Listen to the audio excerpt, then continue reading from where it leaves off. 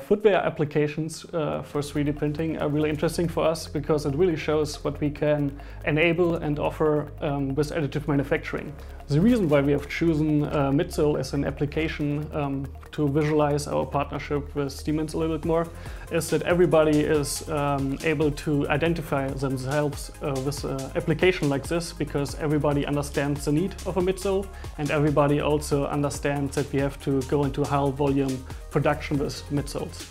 For such a high volume, the factory of the future we showed together with Siemens really gives you a great insight into an option for a scalable solution for additive manufacturing. So let's get Mike, our head of application consulting, in here to tell us a little bit more about how this midsole exactly was processed.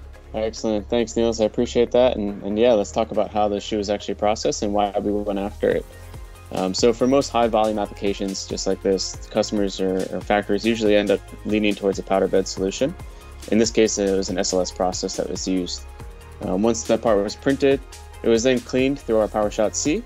And then to achieve that fully sealed and injection molded like surface, we ran it through our VaporFuse surfacing process.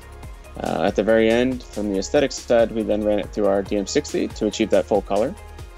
We decided to use our DyeMansion blue, and then of course one of the Neon X colors that we specifically designed for the consumer sector.